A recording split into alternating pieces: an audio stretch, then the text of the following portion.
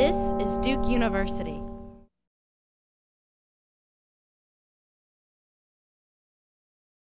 In the fruit fly embryo, there's a great art that's hidden. And that's part of what I'm interested in, to reveal those kinds of beauties. You're listening to biologist Serdar Tulu. He recently won first prize in the 2010 American Society for Cell Biology Video and Images competition for capturing 2 sheets of skin-like cells closing up on the back of a fruit fly embryo.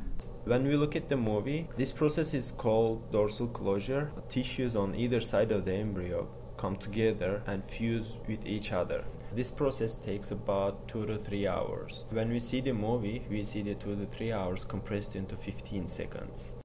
The dorsal opening looks like an eye, and we are looking at the corner of the eye in the head part. The same process occurs at the posterior part and zip along from each side, and they meet in somewhere in the middle. Tulu says that this zipping of cells is crucial to the embryo developing into a fruit fly larvae.